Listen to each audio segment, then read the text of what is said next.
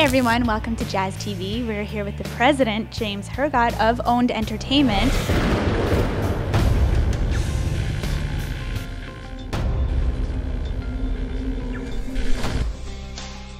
And you did a documentary called A Fight for the Troops in Mosul, Iraq. How did you get involved?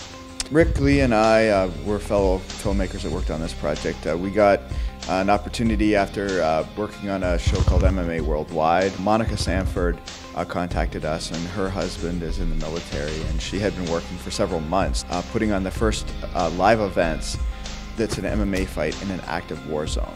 The whole concept being that these guys are on day-to-day going out and performing missions, and they don't really get something like a live event to really participate in. And a lot of the troops are huge MMA fans, so the whole concept was to bring MMA to them.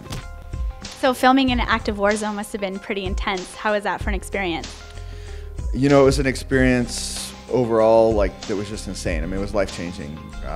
First of all, you had to wear a bulletproof vest. You would hear mortar fire.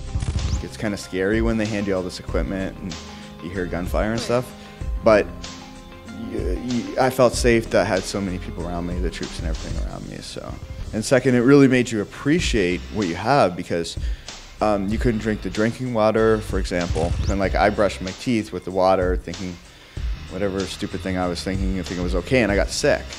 You know, just because there's parasites or whatever's in the water. So, and then of course putting on the actual event was a whole other thing.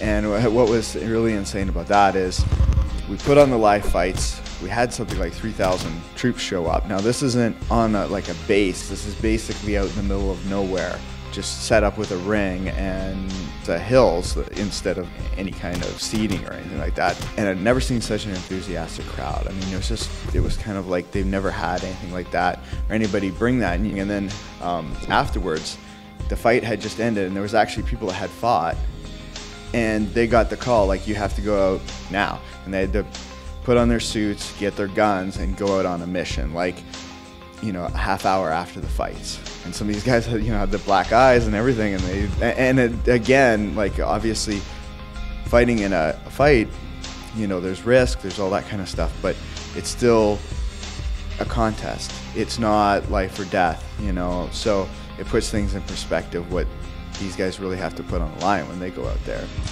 And do you think that filming in Iraq has changed you in regards to producing future films?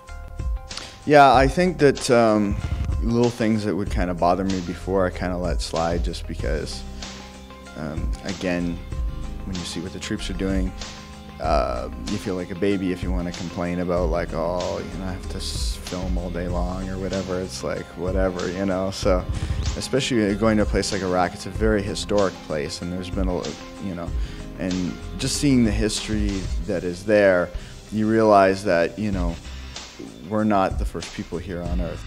It adds more depth to when I'm writing and stuff like that, to think, okay, it's not just about my experience. A lot of people in this world have different experiences, and a lot of people in the past have had different experiences, and it just kind of opens your eyes to the world out there, and you start thinking just whatever in your life, whatever drama or whatever's going on is a big deal, and the truth is it's really not a big deal when you step back and see what else is out there and what other people have to go through. So.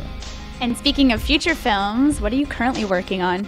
I'm working on a project called Owned, which we're going to be filming in the spring here in Coburg, and it's a script that I wrote, and it's been very well received. And I did a feature-length film in 2005 that was released, but it was very, very low budget.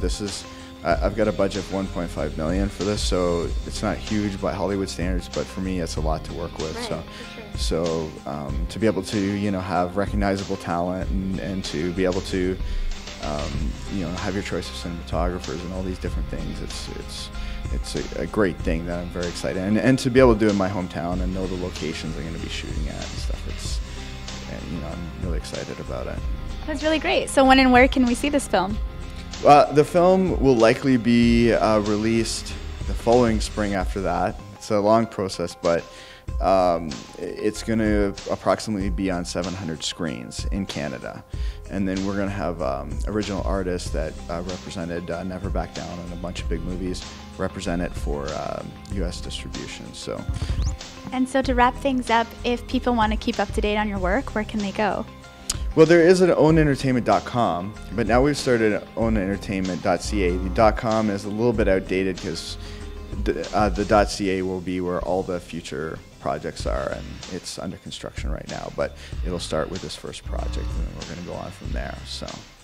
Well, that's really good. Thanks so much for your time. It was a pleasure speaking with you, and good luck with your future films.